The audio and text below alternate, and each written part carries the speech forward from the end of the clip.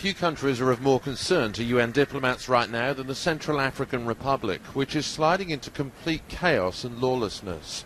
Earlier this month, the UN Secretary-General Ban Ki-moon said communal violence in the landlocked country risks spiralling out of control. Now his deputy, Jan Eliasson, has described the security situation as being in virtual meltdown. The country faces a desperate security situation.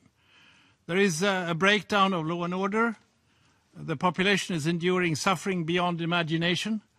And as we see far too often, children and women are at the gravest risk. The use of child soldiers is rising. Sexual violence is growing. Civilians were enduring suffering beyond imagination, he told the UN Security Council, including sexual violence, extortion, torture, summary executions, and unprecedented sectarian violence between Muslims and Christians. The Secretary-General is particularly concerned over the alarming increase in intercommunal violence. Traditional harmony among communities has been replaced by polarization and widespread horror.